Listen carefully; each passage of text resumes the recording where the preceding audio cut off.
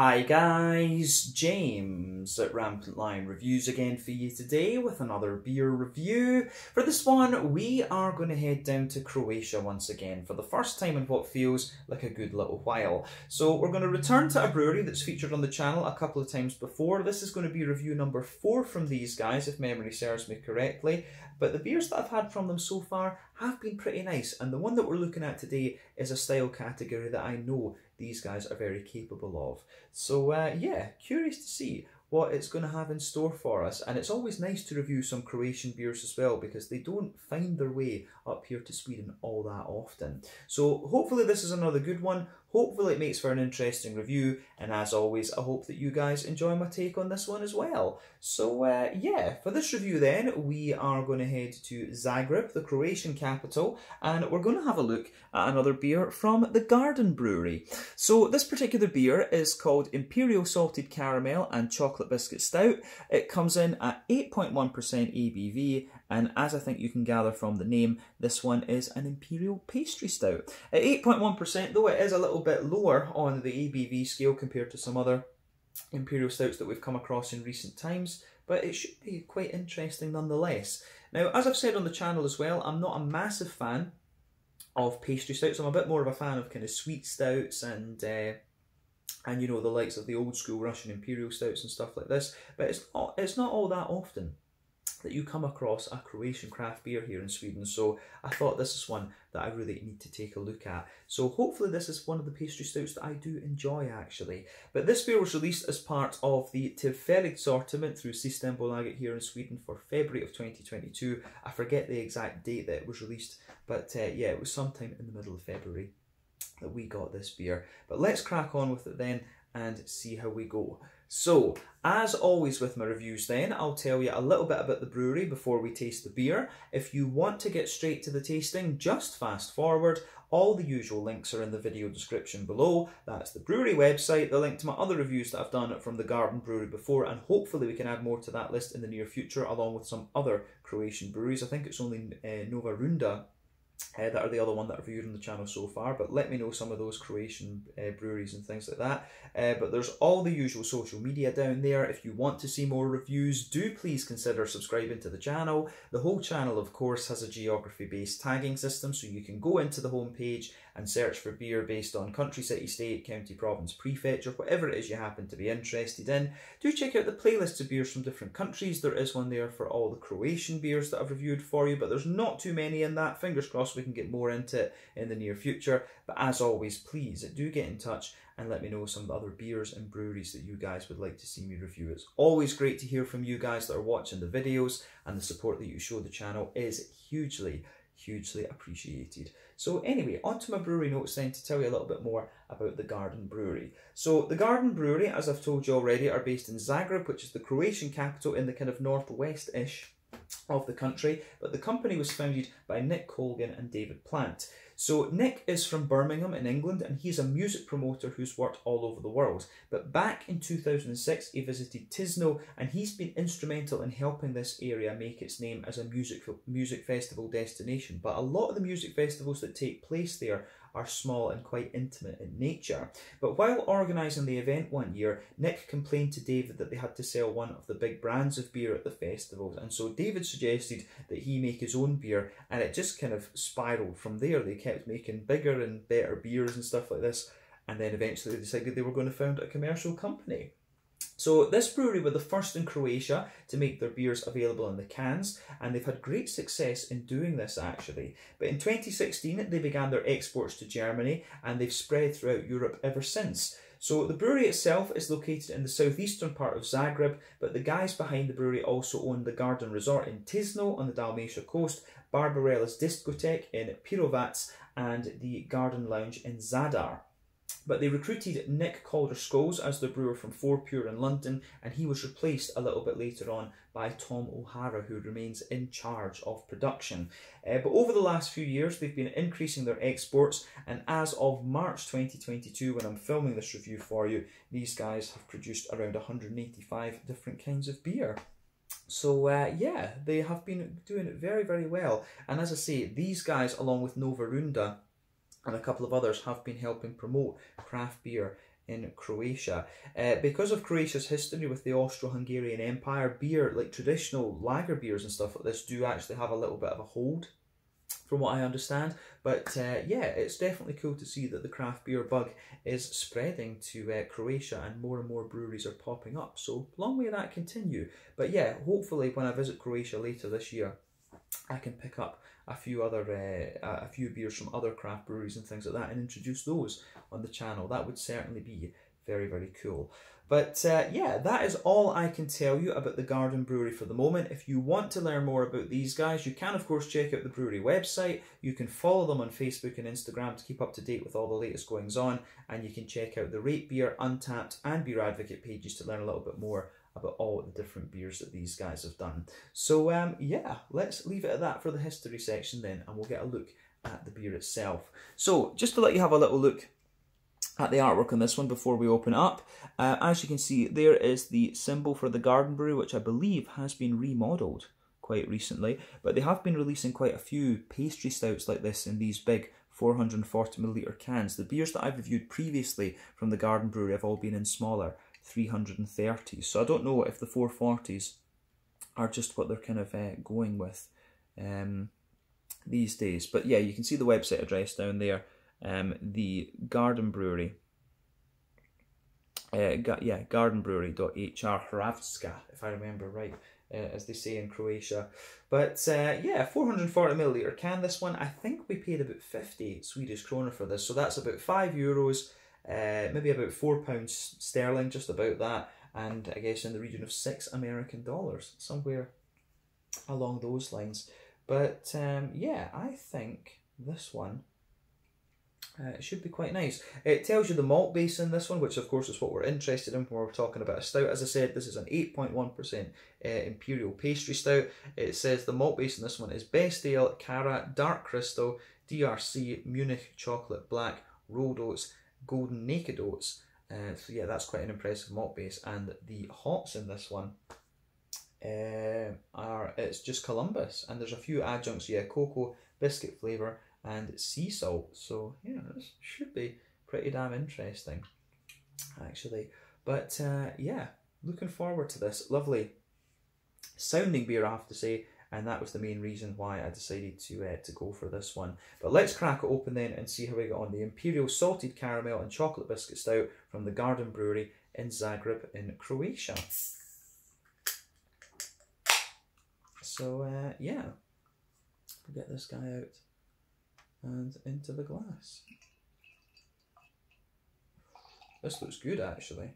I'm curious to see what this is like.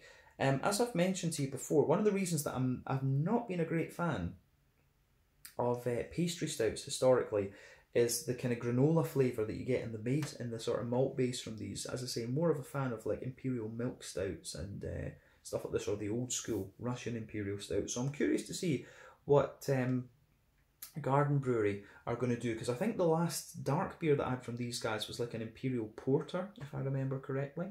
But yeah, anyway, as you can see, this beer has poured very nicely. Before the head disappears, I think it's safe to say that this beer is poured with about 1/4 to a 1/3 finger of a frothy, I would say medium beige head. That's fading away very quickly though to be a very thin foamy layer, but round the edge of the glass there's a nice big kind of thick ring there.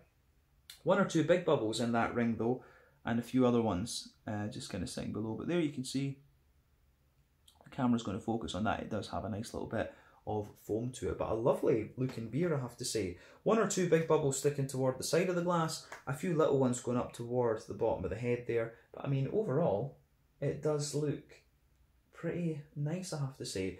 In terms of colour, as we can obviously see, this one is a very dark sort of ebony rosewood colour. As I've said to you before, the colour of your beer depends on, 1, the type of malts that you use. This goes a long way to determining your EBC rating, and I mean when you've got dark crystal, chocolate and black malts and stuff like that in here, that would make absolute sense. The length of your wort boil is also going to play a role, because the longer you boil the wort, the more the sugar is caramelised, and thus you get a darker colour of beer. I'm not sure, when this is only 8.1%, I'm not sure how long the wort boil is going to be. A standard wort boil is of course 90 minutes, but when it comes to big Imperial stouts like this, they quite often let them boil for a little bit longer than that, sometimes quite a lot longer, I should add.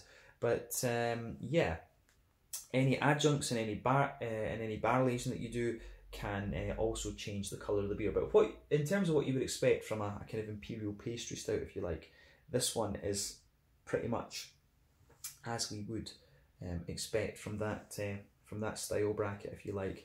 So yeah, nothing else we really need to say about the appearance of this beer. It's exactly what you would expect from the style. Lovely dark ebony rosewood colour with a bit of a kind of light fawn beigey coloured head. So let's have a little look at the aroma of this one then and see how we go. So yeah, oh, that does smell nice. I'm going to say straight away the aroma of this beer is very, very nice. Yeah, it actually reminds me, it really does remind me of some of these big kind of cakey imperial stouts that we used to get from Omnipollo back in the day. The likes of the Noah Pecan Mud Pie, the Yellow Belly, Agamemnon, these kind of things. It really does remind me of some of those crazy beers, actually. Yeah, that smells very, very nice. I'm just going to say straight away to Garden Brewery, thumbs up on the aroma of this. If you ever wanted a beer to get you excited from the smell, this is one that is certainly going to do it. So I'm curious to see, because this, if I remember rightly, those Omnipollo stouts were like, 10, 12% and things like that. This one's only 8, but it certainly carries just as pungent an aroma, so that's quite exciting. So yeah, it's got this big, oily, sweet, cakey sort of vibe to it. Yeah, so I do wonder, yeah, they're using, it says biscuit flavour, so it'll be flavour essence that's in this one, and of course that's what Omnipollo used to do with those beers. They used to fire flavour essence into them. But yeah, aroma-wise, this is very, very nice. So yeah, this is just crazy. So let's just break the aroma down for you. So the backbone of the beer, you can smell a wee touch of like bread crusty and sort of brown bready character to it. But other than that, it's this big, oily mix of like chocolate and this big oily mix of chocolate and straight up caramel. So you've got that big, you do get a bit of a treacly molasses sort of thing to it, but there's a lot of sweet caramel in there. You can also smell that sort of salty vibe to it as well. The chocolate, the more that you smell of it, the more the chocolate kind of sweetens up, and you start to get that kind of milky chocolate vibe out of this beer, which is definitely quite interesting. But on the yeah, it has got a lovely milky chocolate vibe to it, this beer.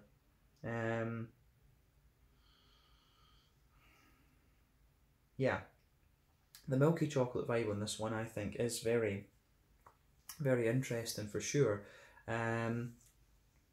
So yeah, you get this mix. There's a wee bit of darker chocolate in there, but for me, the chocolatey notes in this, there's a wee bit of kind of vanilla in it. It has a wee bit of a kind of nutty edge to it as well. So yeah, you get that big 30% cocoa milky kind of chocolate out of this one. But yeah, aroma wise, this one I think is very, very nice. So yeah, big sweet chocolatey, yeah, big sweet, yeah, big sweet milky chocolate, a little bit of nutty character, a little bit of vanilla in there. The big sweet caramel notes in there. You can smell a wee bit of that leathery character underneath, which indicates maybe a slightly longer wort boil, but the salty caramel notes are in there, the bright caramel. One or two little hints of a McVitie's digestive biscuit as well, I hasten to add. So you definitely get a little bit of that. But yeah, on the malty, adjuncty side of things, this beer is very, very nice, and it really reminds me, as I say, of that old school, the Noah, Yellow Belly, Agamemnon kind of beers, those big cakey imperial stouts that we used to get from Omnipollo back in the day that we were always so excited about. This is a lovely, lovely smelling beer, I have to say. Really like this one. Yeah, that is pretty awesome. On the hoppy side of things, there's not too much to report. You do get a little bit of earthiness out of the beer, which I definitely like. So yeah, definitely a wee bit of earthiness coming out of it for me. A wee touch of herbal character, some nice floral yeah, a nice little bit of a floral aromaticity, and there's also a wee bit of a kind of grassy note to it as well. So the way that this goes together is very, very nice.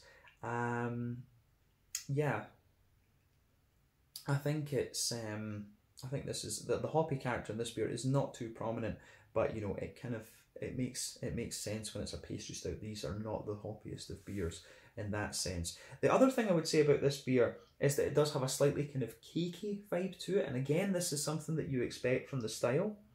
So it's got a wee bit of that kind of almost chocolate brownie, chocolate cakey sort of note to it. But yeah, there's a wee bit of a kind of raisiny note to it. Not too much though. Bit of a fig and a wee bit of a blackberry, blackcurranty sort of thing. So yeah, the way that goes together is pretty damn nice actually. The fruity notes for me are quite subtle and a little bit dry, but there is a wee bit of an oiliness to them. But in terms of what, as I say, in terms of what you would expect from an Imperial pastry stout, it's quite nice. But yeah, I'd stick with that. Blackcurrant, a little bit of fig, wee tiny touch of raisin, and a wee bit of a more oily blackberry character on the fruity side of things. But yeah, the more that you smell this one, you get a wee bit of that kind of cakey vibe to the beer. But yeah, overall, aroma-wise, I think this one is pretty damn nice. So as I always say, take a wee bit of time to ponder over the aroma of the beer before you get stuck into it. But I think it's about time that we have a taste of this beer and see how we go. So yeah, this one is the Imperial Salted Caramel and Chocolate Biscuit Stout at 8.1% ABV from the Garden Brewery in Zagreb in Croatia. This should be quite nice. So let's get stuck into this one then. Slanja, skål, and I believe it's to say in Croatian, na zdravje. Cheers.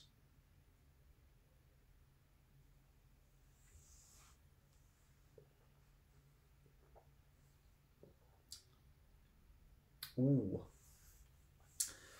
that is nice.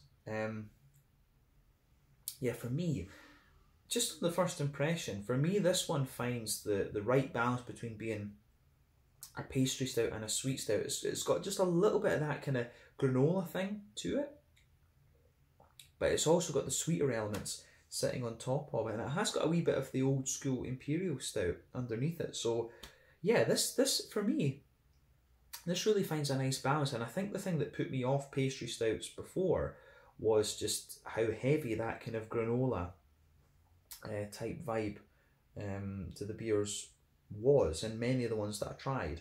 But this one I think has got the balance just right. This is by no means in any way as heavy as those you know, those Omnipollo Imperial stouts that I was talking about before. You know, those were big, thick, heavy beasts. This one's actually got quite a nice little bit of lightness to it, which makes sense when you think about the climate of Croatia. It's a pretty warm country, of course.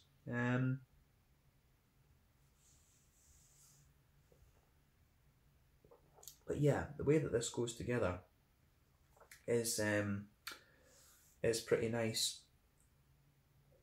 So yeah, it gets a thumbs up from me, this beer. I think this is pretty damn good.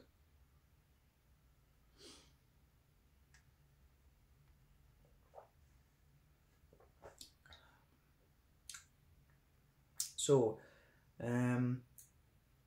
yeah, I'm going to say my overall impression of this, my first impression of this beer is pretty damn good actually. It's got a nice bit of lightness to it, but it really finds that balance between sweet stout, pastry stout, and a bit of an old school Russian Imperial stout. But it's nice and drinkable. This is a lovely beer, this one. It really is. So I will need to keep an eye out for some more of these things from Garden Brewery. From what I understand, they've been putting out some New England hazies as well, and I don't think I've tried a New England hazy from these guys yet. So that's definitely something that we should have a look at in the near future, of course. But yeah, thumbs up from me, absolutely.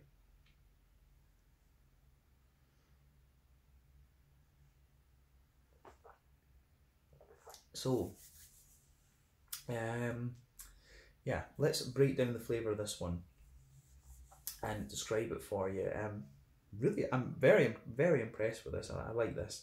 So, reminds me in a sense of when I reviewed Dragon Stout, that Jamaican stout beer, right? Because it's, it's not a, not obviously the stout isn't a style that you might associate with Croatia, of course, but it's a very popular one in the craft beer world these days. But anyway, just a little bit of nostalgia there. But let's focus on that middle third of your palate then.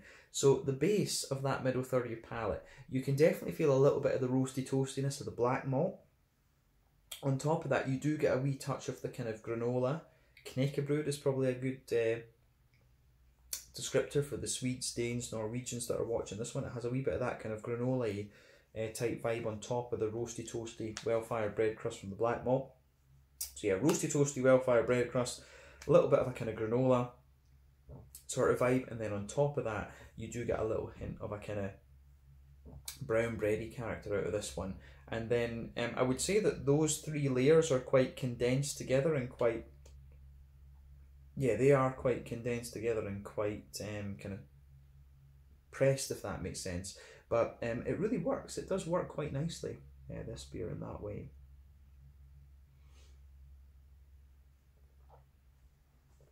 So, in terms of the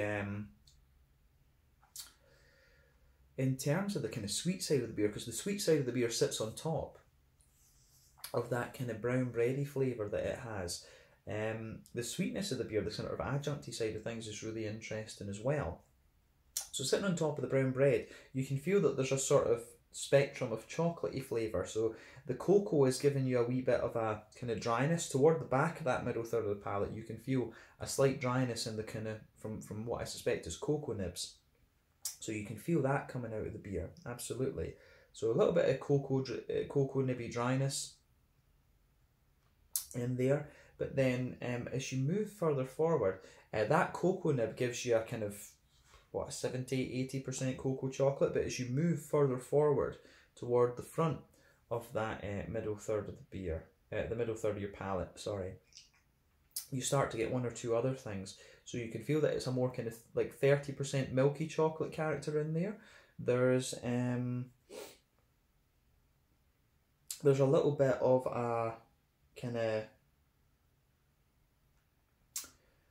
you get one or two in that front part of the middle third of your palate. There's a wee bit of a kind of vanilla quality to it. You get one or two kind of nutty notes in there, and maybe a wee touch of woodiness as well. So you do get a bit of sweetness toward the front of that middle third of your palate. Sitting on top of that chocolatey layer though, you can feel there's a more oily, there's like an oily circle there in the middle of your palate. So it's a big oily kind of sweet caramel.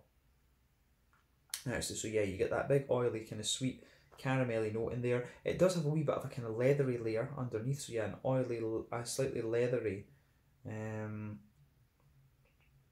is a slightly leathery caramelly note under there, but then on top of that you get the sweeter caramel, and as I say, toward the edge of the middle third of your palate, you start to get some kind of McVitie's digestive biscuity characters out of the beer. But yeah, I do like how this one goes about its business, absolutely.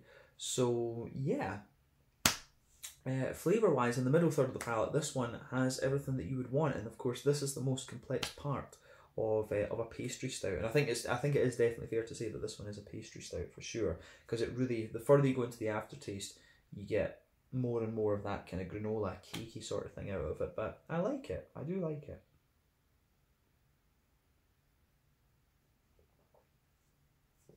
So yeah, let's focus on the back third of the palate then. So that border region between middle third and back third of your palate, again you get a little bit of a kind of bready build up in there. The base of the back third of the palate, the base of the back third of the palate in this one is a kind of more, it does show you a bit more of a kind of bread crusty character. I don't think the black malts are quite as prominent in there right enough, which is interesting. But yeah, you do get a bit of that more bread crusty. You get a bit more of that bread crusty, big, kind of, yeah, dry bread crusty character in there. On top of that, you get a slightly thicker brown bready note out of it. And there is also a wee bit of a, yeah, there's also a wee bit of a more, how do we say, you do get a little bit more of a kind of dry cocoa nibby kind of thing creeping over that into the back third of the palate as well. But on top of everything, there's a bit more of a dense yeasty character in there, so you get a bit more of that dense brown bready yeasty sort of thing out of it. There's also a little bit of a more kind of how do we say, there is a little bit more of a kind of dry, yeah, there's a little bit more of a kind of dryness to it too. So the yeasty character on this one is quite interesting. It feels quite condensed and quite dry in a way. So yeah, a bit more of a dense bready, brown bready doughy sort of thing, and a wee bit of that drier character on top of it. So that is most definitely quite interesting. So yeah, thumbs up to Garden Brewery on the way that this beer has gone about its business. I do quite like it actually. So yeah, on the back third of the palate, you can feel the flavour is definitely a little bit taller, and then as you kind of move, as you move further forward in the palate, it just kind of into the middle third of the palate, it just condenses down a little bit, and those flavours squash together actually, so it works quite nicely. Let's focus on the hoppy side of things and the fruity side of the beer. So back corners of the palate, there's definitely a wee bit of earthiness in there. As you move further forward, it gets a little bit herbal, and as you push towards the kind of front corners of the palate, that herbal quality spreads forward too, but there's a little touch of a kind of floral, aromatic side of things to come out as well. So I like that, absolutely.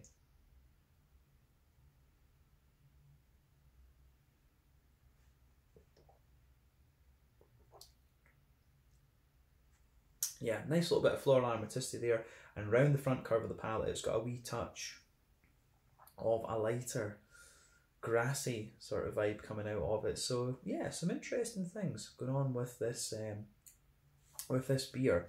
But let's focus on the front third of the palate then, and the fruity side of it.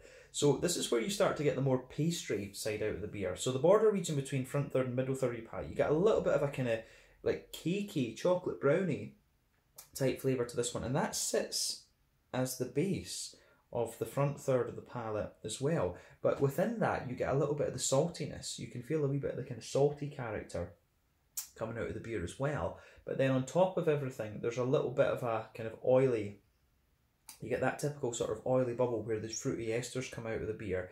And the fruity side of this beer I don't find to be all that prominent actually.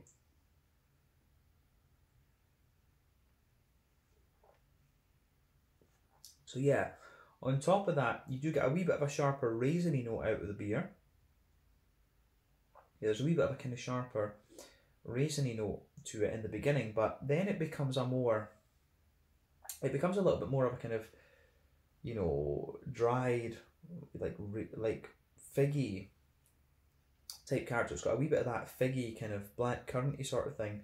I don't get the sharper blackberry out of it, so yeah, I think it's fair to say that the fruity side of things is a more oily, yeah, it has a little bit more of that kind of, yeah, definitely a wee bit of a more, it definitely has a wee bit of that more, it has a wee bit of that more oily, figgy character to it, but at the same time, it's got a little bit of a more kind of dry, black curranty type vibe. But all of that, remember, is sitting on top of the kind of chocolate brownie kind of vibe. So yeah, the way that this goes together, I think is really nice. This is a very interesting beer, and I've certainly been impressed with it. And as I say, I'm not a massive fan of pastry stouts normally, but I think this one finds a good balance between having a bit of the roastiness of the Russian Imperial, a bit of the kind of granola thing that you expect of a pastry stout, but it's also got a lot of sweetness, as you'd expect from like an Imperial milk stout or sweet stout or whatever. So yeah, this one has my approval, absolutely, and it's got a lot of flavour when you think about the fact that it's only 8% as well. So yeah, definitely one of the lower ABV Imperial stouts that you're going to come across these days. But let's round off the review with a quick look at the mouthfeel then.